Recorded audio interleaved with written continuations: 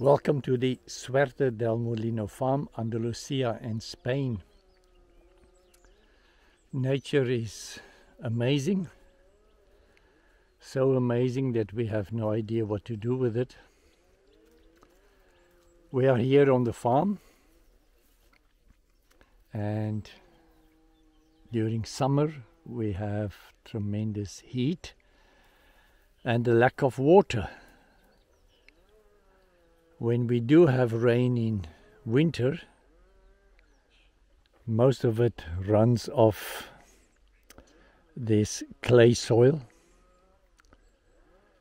So the first issue we have identified is how to get the water into the soil. Over the last 18 months we have made swales to plant the water, to capture the water and let it infiltrate into the soil. And for the last week we started a pond. It's going slow, but it's going. Only issue right now is we had to fire the excavator operator because he's no good. But we rehired him immediately because he works for free. Anyway, I backfilled this keyway. I took the clay from there, put it here, ran over it many times with the excavator.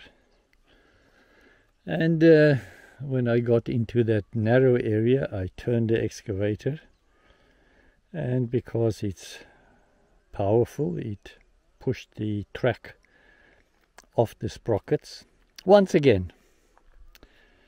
And that's why we had to fire the operator.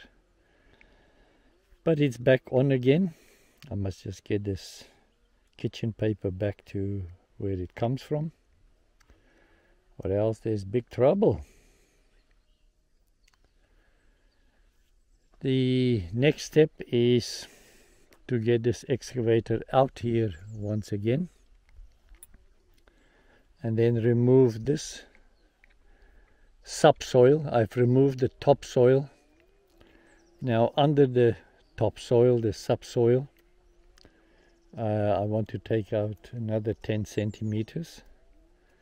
And then we can bring all of that into the keyway and start building it up more and more. So I've done about 20 centimeters already. A long way to go.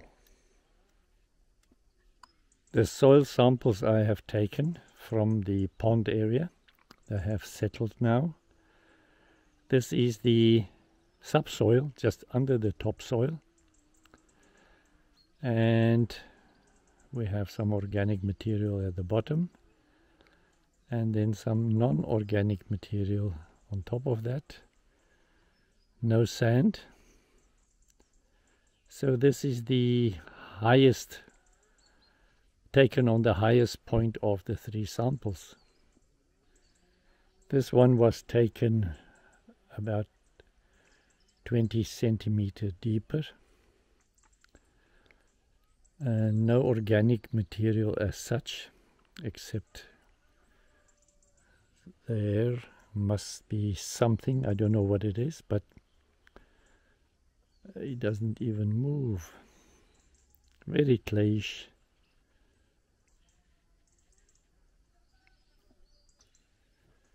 This one was taken the deepest. In just below the middle is a darkish line. So looks like there's a difference between the top and the bottom. What it really means I don't know. Also the first part of the top is different from the rest. So 1, 2, 3, 4 different layers. No idea. This is the eastern berm. swale. I patched it up here where it breached the berm. But now I'm ready. Bring it on. The water can come. On the other end of the same swale, we also had some breaching here, and the reason is because this small gully where some water runs down, and here where it got together, it spilled over more with the force of the water coming down.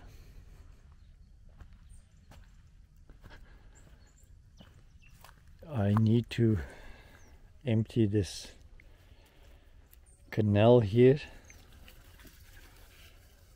There's a lot of sand, silt deposits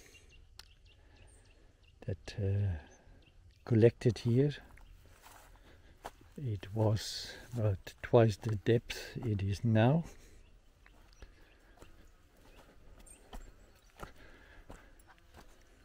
The plants planted on this soil dam wall, they are doing a great job. Mostly the rye, also the vetiver, broad beans.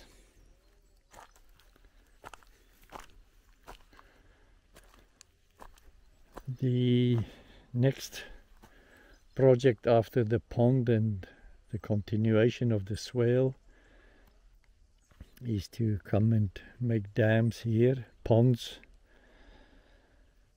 take this dirt out, throw it on top of this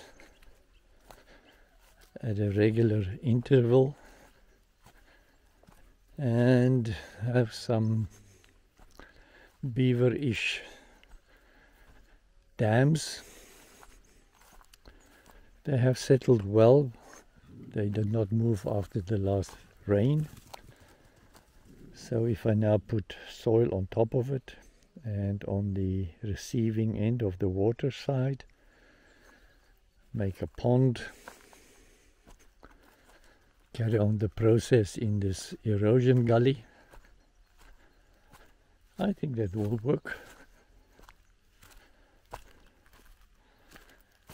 The water slowly receding here, and that part is getting very green. I think it benefits from the water in there. But it's now 4 weeks. It's not too bad. And then I've placed another cinder block here, keyed it in because there was some leakage on that side. And then while I had the blocks here, I just put one on the other side for decoration. It's actually of little use, but I like it.